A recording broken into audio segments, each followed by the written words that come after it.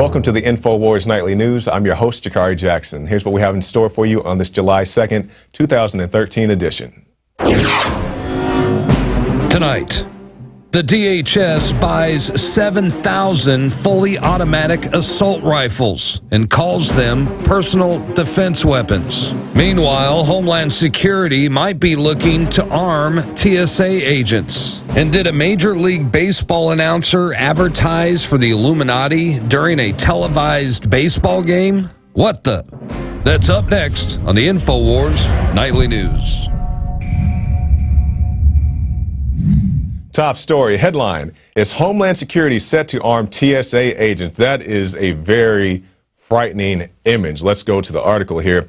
A solicitation posted on the Feds Biz Ops website yesterday details Homeland Security's requirement for a firearms range to conduct mandatory quarterly qualifications and other firearms training.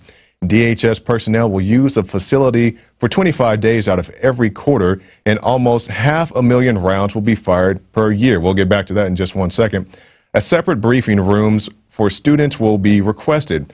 Range rules must allow shooters to draw and fire from the holster and from concealment, as well as permitting tactical move and shoot drills. A government security news report confirms that the firing range will be used by TSA to train its employees and DHS personnel. So we're looking at this. We see, well, let's go back to that quote first.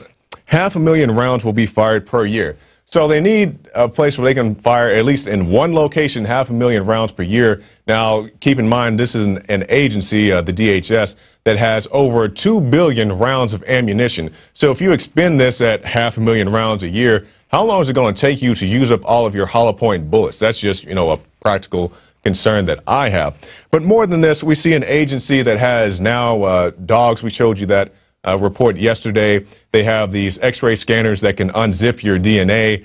And now we're going to give these people firearms and training, an agency that regularly harasses people with colostomy bags and puts their hands in young children's pants. Now these people are going to have firearms and firearms training.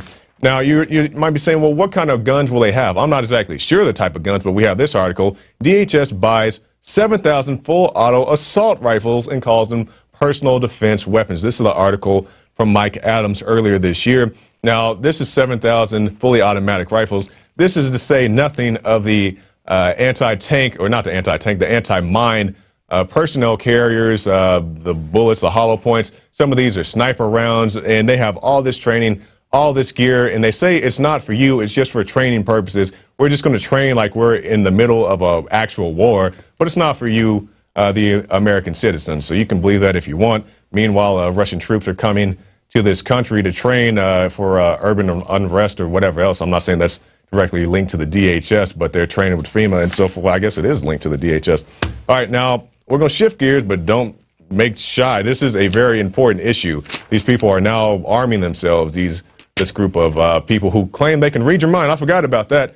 TSA says they can read your mind if they go to an 8-hour course or whatever. I don't know how long is the course. I don't remember how long the course is, but for a very minimal amount of time, they come out with Professor Xavier powers and fully automatic weapons, and they say that they can read your mind and also, I guess, shoot you because they're now adequately trained to do so.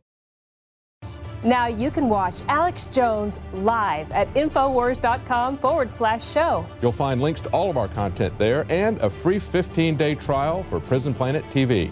You can also browse the network, the InfoWars Nightly News, And over 60 movies and documentaries all together in one place. You can watch the Alex Jones radio show live as it happened. So check it out, Infowars.com/show.